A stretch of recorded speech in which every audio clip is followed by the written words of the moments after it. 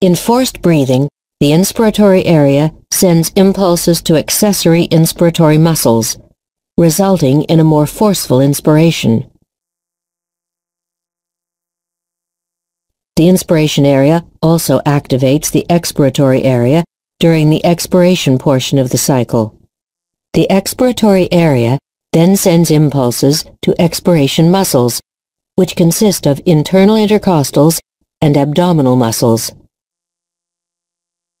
These impulses cause the expiration muscles to contract, and this results in a forceful expiration. The rate of the ventilation can also be modified by input from other areas of the brain. Two areas in the pons can modify the rate of ventilation.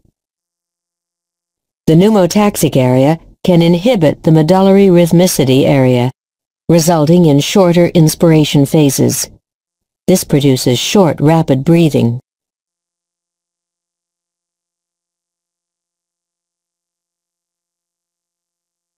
In contrast, the apneustic area stimulates the inspiratory area, which prolongs the inspiration phase.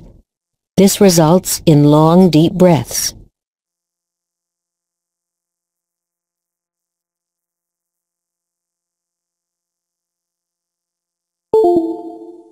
The hypothalamus is another region of the brain that influences ventilation rhythm.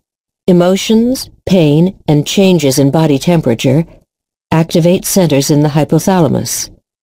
These centers, in turn, stimulate the respiratory centers in the pons and medulla, altering the ventilation rate. Impulses from higher cortical brain centers can bypass the respiratory centers in the pons and medulla and provide us with some limited voluntary control over the muscles of ventilation.